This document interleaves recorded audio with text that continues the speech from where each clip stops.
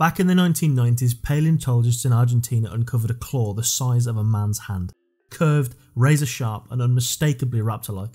At first, they thought they'd found a monster, a supersized dromaeosaur, a predator bigger than Utahraptor, armed with killing talons that could tear through bone. But the deeper they dug, the stranger it became. This was no ordinary raptor. In fact, it might have not even been a raptor at all. Today, we're unravelling the mystery of a lineage that has defied classification, crossed continents, and rewrote what we thought we knew about predatory dinosaurs.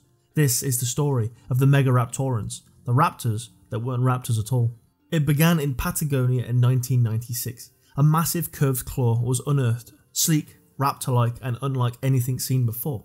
It was named Megaraptor namenhueki, giant thief. At first, paleontologists assumed it was a gigantic dromaeosaur, a killer-clawed superraptor the size of a bus. That idea exploded through the media. The biggest raptor ever found, headlines said. But when more fossils appeared, that interpretation crumbled. The claw wasn't from the foot at all, as first thought. It was from the hand. And it turned out that Megaraptor was only just the beginning. Over the next 2 decades, more discoveries appeared across the southern continents. Fukuiraptor in Japan, Australovenator in Australia, Orcaraptor, Aeoniraptor, and Megaraptor in Argentina. Each had the same hallmarks: long, muscular arms, huge hand claws, lightly built skeletons, and narrow skulls filled with serrated, slicing teeth. These animals weren't giant raptors at all. They were a distinct branch of predatory dinosaurs, now grouped under the name Megaraptoridae, part of the wider Megaraptora clade. They lived roughly 105 to 70 million years ago and ranged across the southern supercontinent Gondwana and parts of Asia, showing how widespread and adaptable this group truly was. But if they weren't true raptors, then what were they? Classifying Megaraptorans has been one of the great debates in modern paleontology. At first, their long arms and slashing claws suggested a link to Allosaurus, the powerful Jurassic predator line known for its robust builds and grasping forelimbs. Later studies placed them within the Neovenatoridae, a family of late-surviving Allosauroids. But CT scans and detailed analysis of their skulls and hips began to show something unexpected, traits shared with early Tyrannosauroids. That discovery sent shockwaves throughout the field. If correct, it means that Megaraptorans weren't holdouts from the Jurassic, but early cousins of Tyrannosaurus rex that evolved along a completely different path. Instead of losing their arms like northern tyrannosaurs, they kept them and turned them into their primary weapons. Even now, studies continue to swing between the two interpretations.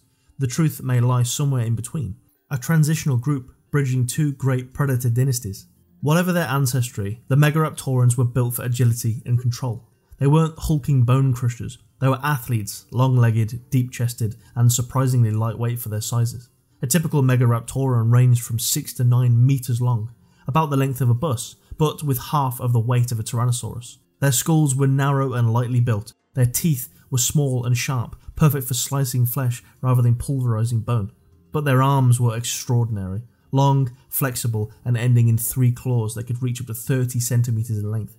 Muscle attachments on the shoulder and chest suggested enormous pulling strength, ideal for grasping struggling prey.